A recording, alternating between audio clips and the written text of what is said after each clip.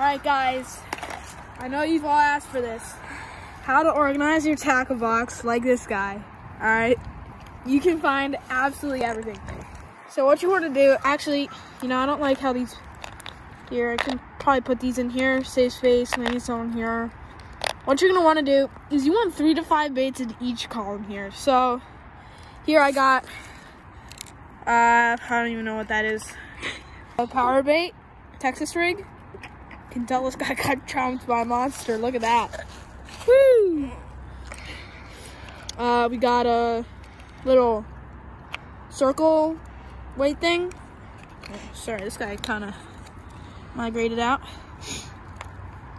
So, now, is this like multi-species or is it one species? this is right here. This is for this is like your summer, winter tackle box. Ah. Right. And then back here, see, this is even worse. Oh yeah, better. Oh, got scented. Got a bandito bug. Yeah, these, see, I always want your crankbaits to go with your soft plastics. Yeah. Alright, it's always, because it cushions them, you know? No, wait. Mixing different color soft plastics is really good, because what can happen is the chartreuse can go onto this, and it can make you a basically new bait. Now, yes, this Sluggo does basically become useless, but, I mean, you get a cool green bait out of it. This frog can go over here, I guess. I don't even care. Over here, you can see these are my Texas rig hooks. I use those for sunnies, creek chub, really anything. Oh, woo! Got the marabou jig. Yeah. See, this bait's really good for smallies, especially big smallies. They'll bite that thing right in half. Not even kidding. And then you want to go to your finesse one, right? All right, your finesse tackle box. Got a tail chopped off little thing here. I don't even use that. I don't know why I bought it. Got some trout magnets here. Trout magnets are really good. Marabou jig. All right, but now, hold on. It's fine, you can just leave it open.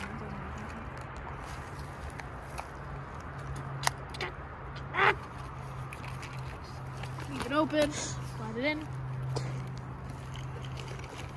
Let's see if I still have these bad boys. Guys, exposed hooks in the bag is what you really want. Alright, it holds everything together, so when you're biking, nothing really, you know, gets shaken out. Yes, you might cut yourself 5 times during a fishing trip, but it's generally worth it. Exposed lures, exposed reels. See, I always have a backup reel, just in case. You can look down there, I can't quite get it out, but that's always your backup reel. You always need a backup reel. And then, here's really the holy grail. Ah, damn! It's okay, guys. You always want to like throw socks in your... You always want your compact tackle box, alright? Can fit that bad boy in my pocket. You got a frog here. Looks like a sea bait. I don't even know what the heck that's for. Got a curly Q without a hook. Yeah, so this is my primary tackle box. I bring this everywhere I go. And yeah. So guys, I always keep one of these bad boys down here.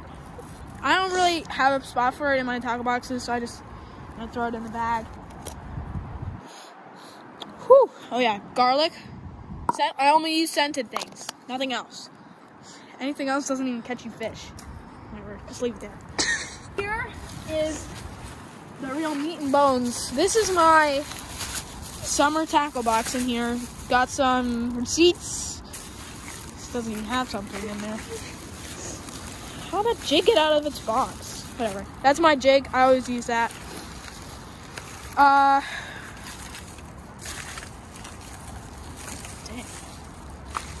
But all I do for that bad boy is tie it up. and rest it on the top of my bag.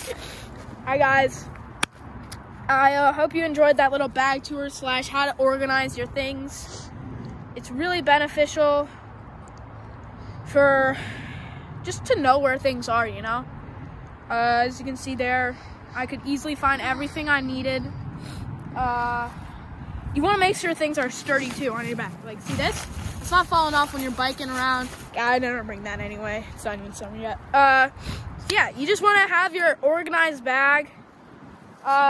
See this guy? I don't know what the heck he's doing. Probably can't find a single thing. Yeah, that's pretty much it. You always want to have a good bag, exposed hook. Thank you for watching this tip of the day. I hope you learned something, and stay tuned for the next.